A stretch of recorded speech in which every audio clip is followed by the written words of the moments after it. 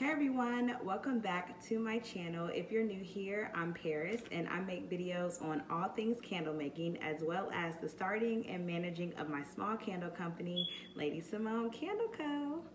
And in today's video, I'm going to show you how I make my soy candles.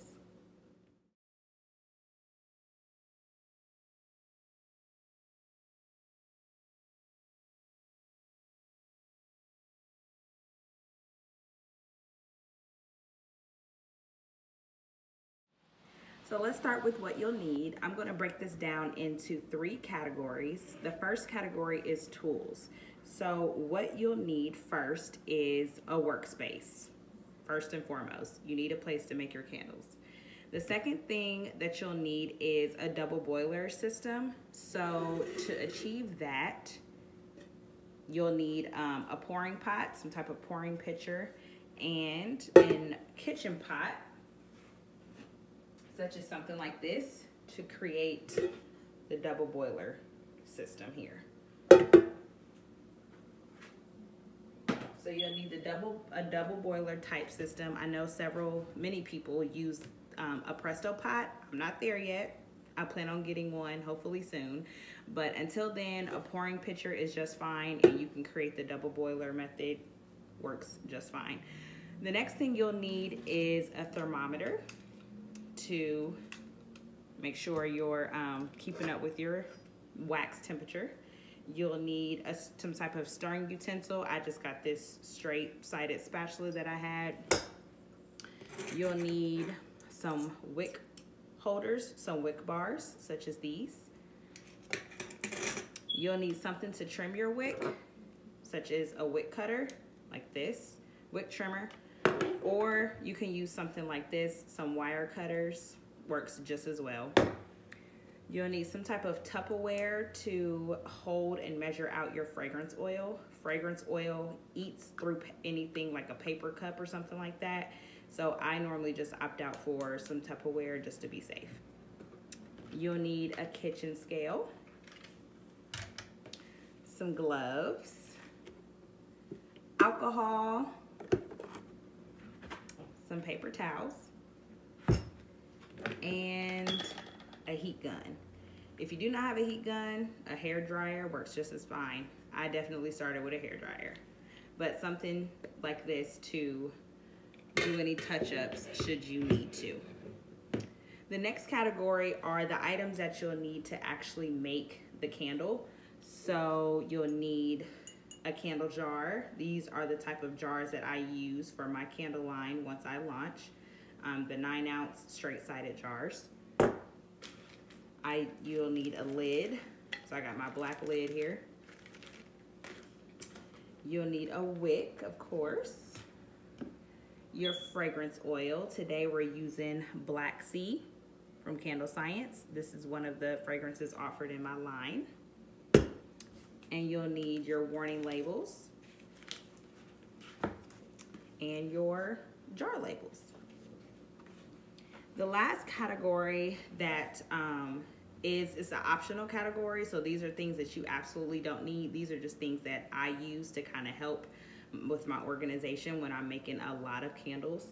So I have these little labels here, Avery labels, that I used actually for my son's daycare items, and a permanent marker.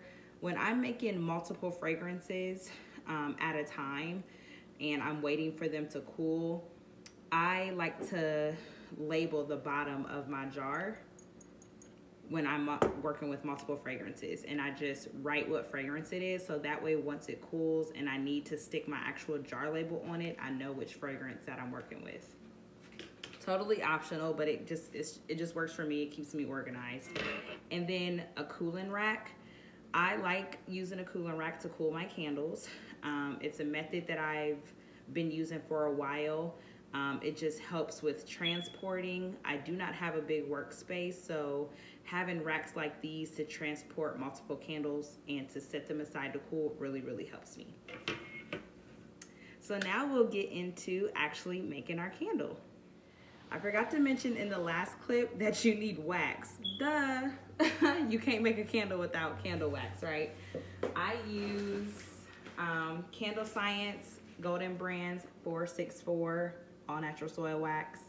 That's the type of wax that I use to make my candles. This is the #1 player, right? How did I forget that? Sorry about that. So now we'll go ahead and start making our candles. So first you'll want to go ahead and get your double boiler going.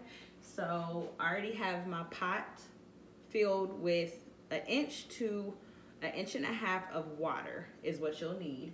And you'll go ahead and start bringing that to a boil. And while that's coming to a boil, we'll go ahead and get our wax and fragrance oil measured out. So I'm actually going to bring you guys, well, no, I think it's fine. So I got my pouring pot here. I've just tiered my my kitchen scale to 0, and I'm going to start measuring out my wax. Now to fill my jars, I use grams as my point of measurement. So to fill my jars, I need 198 grams.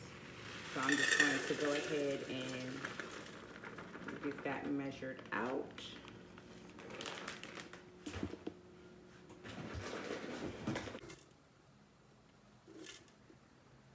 Just waiting until it hits 198. Just a little bit more wax here. There we go. We're at 199. I think that's okay.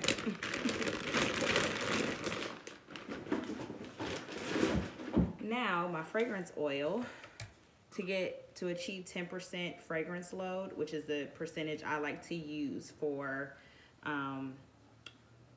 my candles, to that weight of wax, it takes 18 grams of fragrance oil. So I'm taking my fragrance oil, I got my Tupperware, and I'm going to tier my scale to 0 and measure out 18 grams.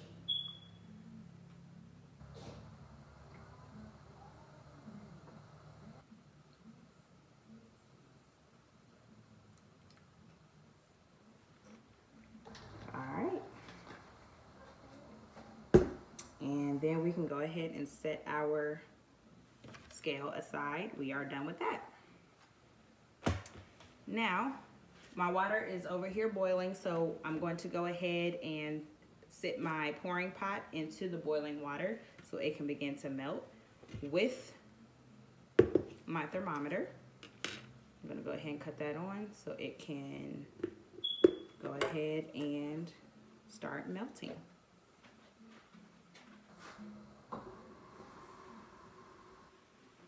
And I'm gonna bring you over here just so you can kind of see what I have going on over here. So if you see, I got my thermometer in there. My water is boiling, as you can see. You can see the steam. And we will wait for that to melt. So in the meantime, while that is melting, I like to go ahead and prep my jars. I'm actually going to bring you guys down here so I can walk you through how I prep my jars. Hello. Okay, so here's my candle jar. What I like to start off doing is cleaning out my candle jar with some alcohol. What this does is it helps eliminate any debris and dust that may have gotten onto your jars during processing and shipment. It goes through a lot to get to us, guys, so I like to just kind of wipe inside and out. This also helps, what I've found, is helps your wicks adhere to the bottom of your jar a lot better. Not that it already doesn't, but having a squeaky clean sanitized surface helps with that. So after we got that sanitized, we'll go ahead and grab our wick. I use CD12 wick for my size jar and for this wax. So we'll go ahead and get this out. And I think I failed to mention wick stickers. You need wick stickers. Sorry about that. You'll need something to adhere your wick to the bottom of your jar. Wick stickers work fine. I've also used a heat gun, which works pretty good too.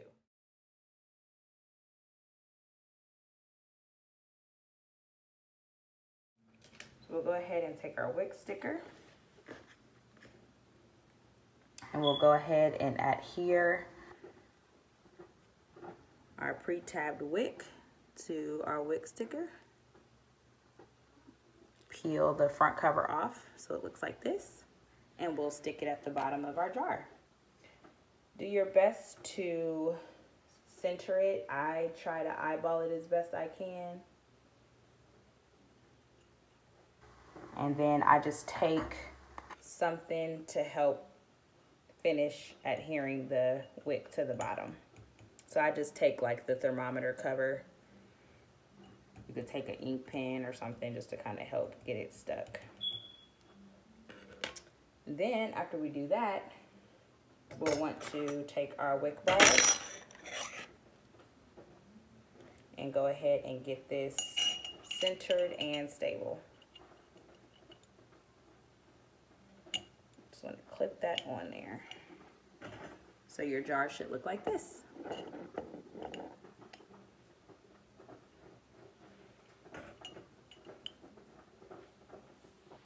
So I've just checked my wax and it hit 185 degrees. So I went on and pulled it off the heat. We are fully melted and it is sitting over here cooling. I'm going to turn it this way a little bit. So now what we're going to do is add our fragrance oil. Again, to fill my size jars, I use a 9-ounce straight-sided jar. The fill line is 7 ounces. So to get it to 7 ounces, the net weight is 7 ounces. To get it to 7 ounces, it takes 198 grams to the fill line. So because I like to use a 10% fragrance oil, the amount of grams needed to reach that fill line in the total weight is 18 grams to my 198 grams of wax. So once I add my fragrance oil in there, then I will stir. I stir about 20 to 30 times each direction.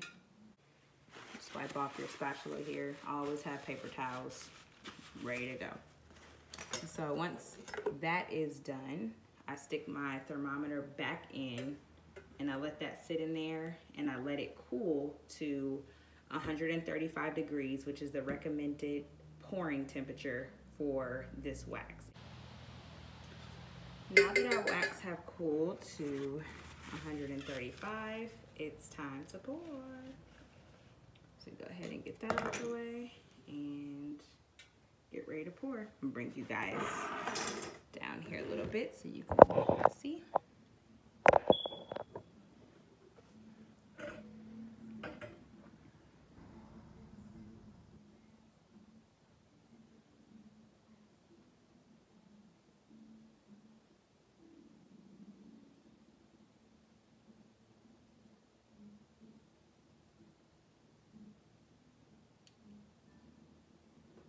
That is to the fill line.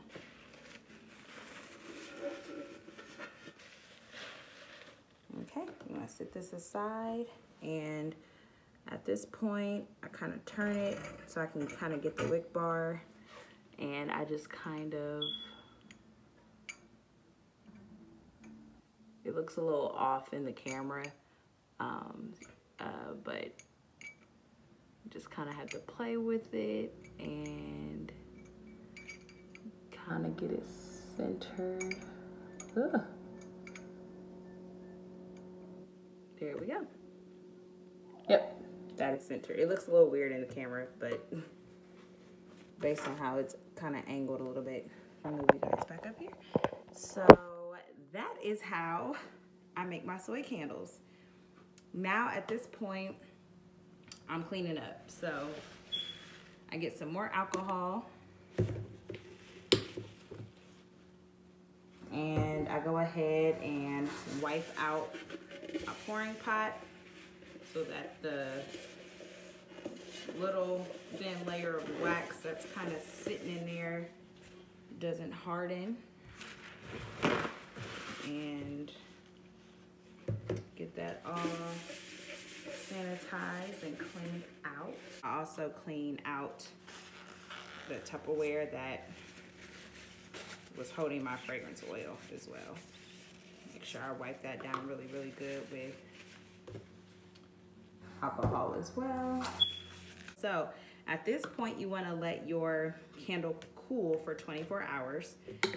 And I don't touch it for 24 hours. I let it sit, except with the exception of moving my rack to a cooling place where I cool my candles. I just let it sit and I don't bother it.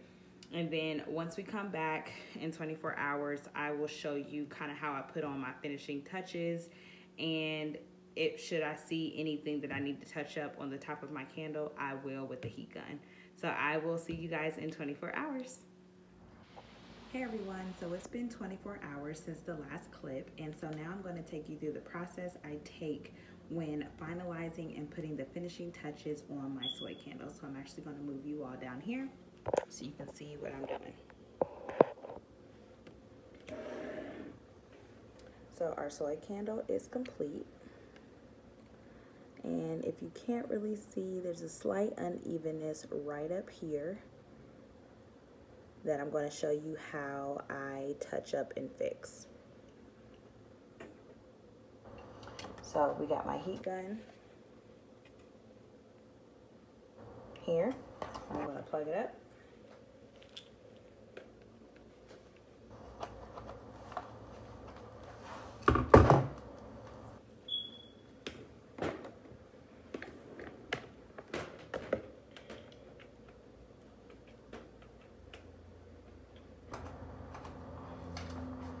And so what I like to do is I normally use the first setting, which is just fine for candles. And what you want to do is you want to melt an even layer of wax. Melt it till it's edge to edge with melted wax. So we're going to do that now.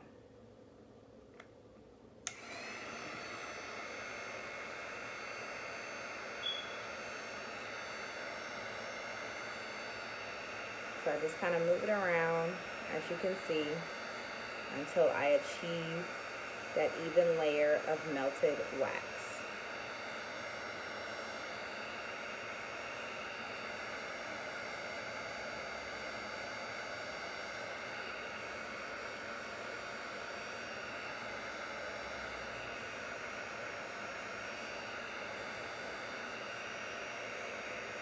And so once I see that is achieved, I'll go ahead and cut it off. Ensure my wick bar is still sturdy. And we're good. So again, this tends to happen with soy wax. Soy wax can be a bit tricky to work with from time to time. However, a heat gun or a hair dryer will be your best friend.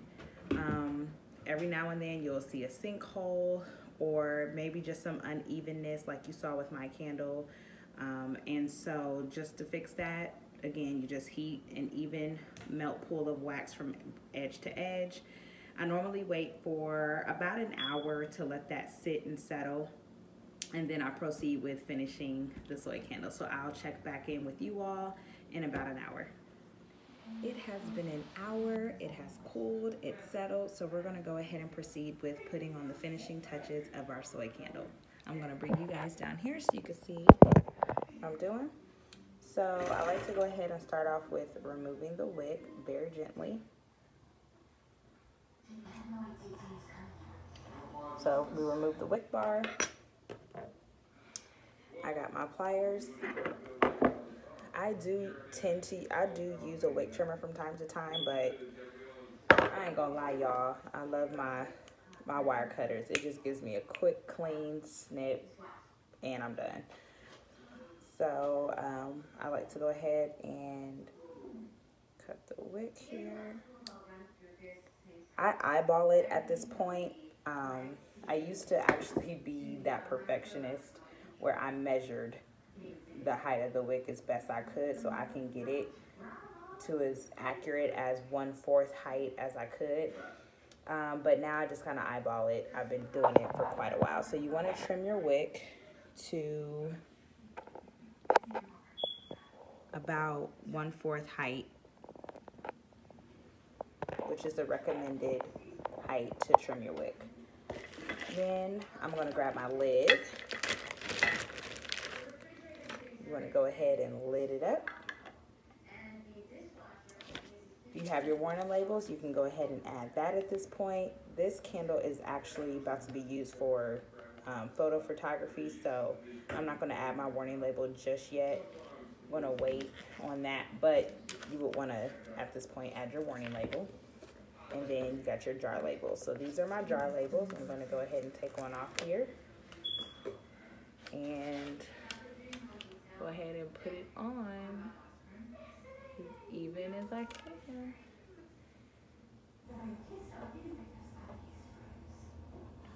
And there we have it. There is the finished product, all set and ready to go. That is it. That is how you make a soy candle. If you have any questions or comments, please leave them in the comment section below, as well as letting me know what you would like to see on my channel. If you like this video, please give it a thumbs up and don't forget to subscribe. Thank you so much for watching, and until next time, stay encouraged, committed to loving you, and be free in your authenticity. Something I tell myself every day. Bye, guys.